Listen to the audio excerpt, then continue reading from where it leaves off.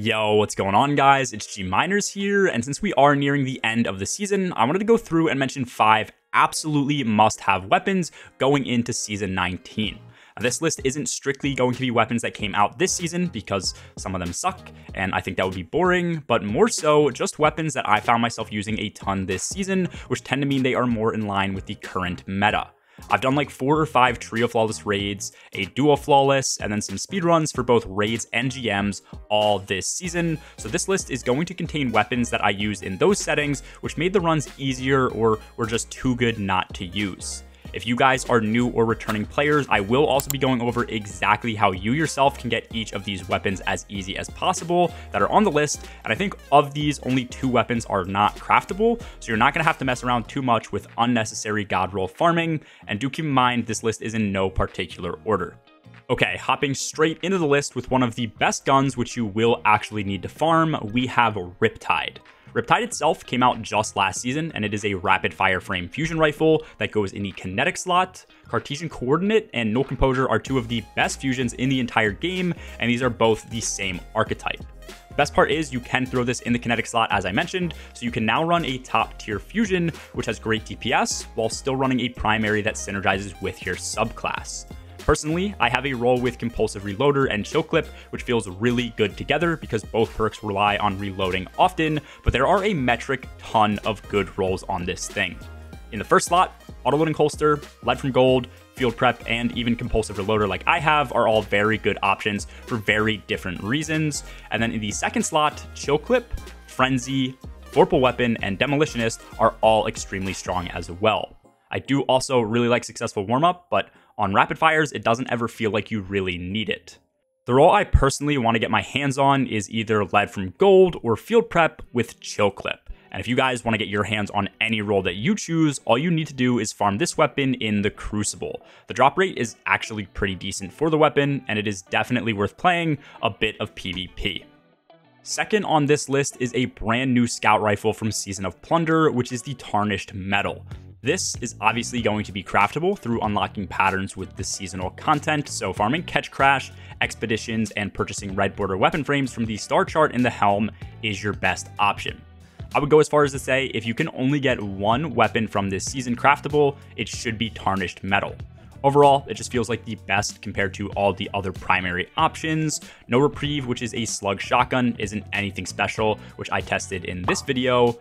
And then Sales by Pitch Glass is easily beat out by Storm Chaser. Tarnished Metal does have a few good roles that you could go for. Volt Shot is an option on this scout, but I honestly don't think it's a good option for the way that scouts play in endgame PvE. So the god roll, in my opinion, is good old Rapid Hit and Explosive Payload. All scouts in the game, other than maybe high impacts, currently feel super solid. Tarnished Metal is going to be a lightweight, so it has increased handling and then also movement speed while it's equipped, and then everything else about the weapon feels super balanced.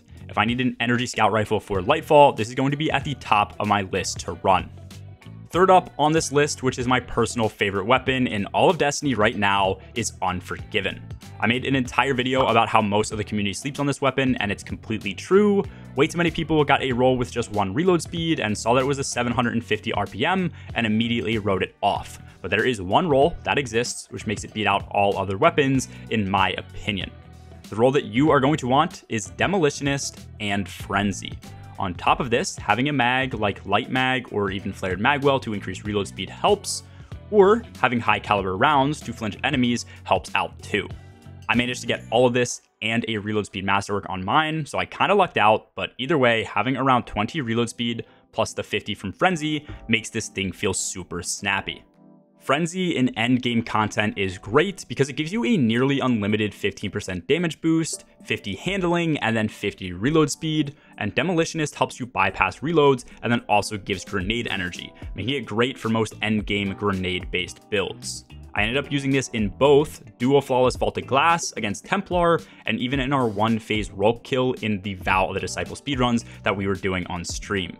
This SMG does have some other solid perk options like Adrenaline Junkie and Golden Tricorn, but if you are serious about a role for endgame content, rather than just playing around and having fun, I think Frenzy always takes the cake. Weapon number 4 on the list is something that if you don't have for some reason, you need it. This is probably the most important weapon to have in my opinion, which is Forbearance. This Arc Waveframe Grenade Launcher is available from the Vow of the Disciple raid, where you can either grab yourself a God Roll from an encounter, buy one from the final chest, or craft one after you get 5 red borders. The only role that you should have on this weapon is going to be Ambitious Assassin and Chain Reaction. If you do manage to craft one yourself, which you absolutely should, also make sure to have a Reload Speed Masterwork, Quick Launch for handling and velocity, and then High Velocity rounds for increased reload speed. This gets your reload all the way up to 96, which is what you want, because that will be the only negative about this weapon. So now with high reload speed, you can just spam this at the ground and watch everything melt in front of you. The list of places I've used this is honestly way too long, but it includes things like most of the Trio Flawless raids I've done, Duo Flawless VOG and DSC, Vow speedruns, GM speedruns, and I even took this thing into King's Fall on day 1. This weapon is a gift from Bungie, so make sure you have it. Before we get onto the final weapon, as a quick honorable mention, Taipan is another weapon that I think everybody should get the God Roll for. If you don't have this craftable already, it only takes 2 red borders, which are given to you from a quest at the Enclave, I believe. Double check that, but anyway, the God Roll is going to be triple tap and firing line with enhanced battery and boss spec on the weapon. Super easy to get, and you can easily hop into Destiny tomorrow and have one of the best damaging heavy weapons in the entire game. Last but not least on the list is going to be a King's Fall weapon, which is actually Smite of Moraine. Now, I already know in the comments, most people are going to start arguing that Zali's Bane or Doom of Chalchis are better options. For endgame content, like day 1 raids, SMGs are king, and then pulses are second to that. Hand cannons right now are going to be borderline useless compared to many alternatives. Scouts are actually super solid, but I still feel like pulses beat them out. GMs are a bit of a different story, but I would still say pulses are great here, which is why Smite of Moraine is something you want.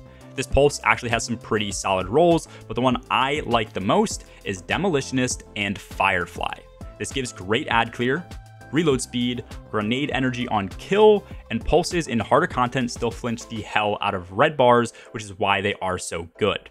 I do also think that Stats for All and One for All could be an even better combo depending on the spawn rate of ads in the activity you're playing, so this will be another perk combination that I likely take into the next day 1 raid race. If you guys do want this, it can be rewarded from encounters and chests in the King's Fall raid, or purchased from the final chest for spoils, and eventually crafted after 5 red borders are earned. Overall, if you still need a kinetic pulse rifle or you just want a better one to run, this is one of the best options in the game right now. This is my list of 5 weapons to absolutely have for Season 19, and most of these also carry over to Season 20 as well, so make sure if you guys don't get them by the end of November to keep farming until Lightfall is released. Let me know if you guys do have any questions in the comments below, and do keep in mind that the roles I chose work in endgame PvE, specifically with day 1 raids and low mans in mind. I'm sure other weapons feel better if you run easier content, but I wanted this list to be viable for everything in the game. Anyways, that's all for this video, guys. As always, have a good one. Peace.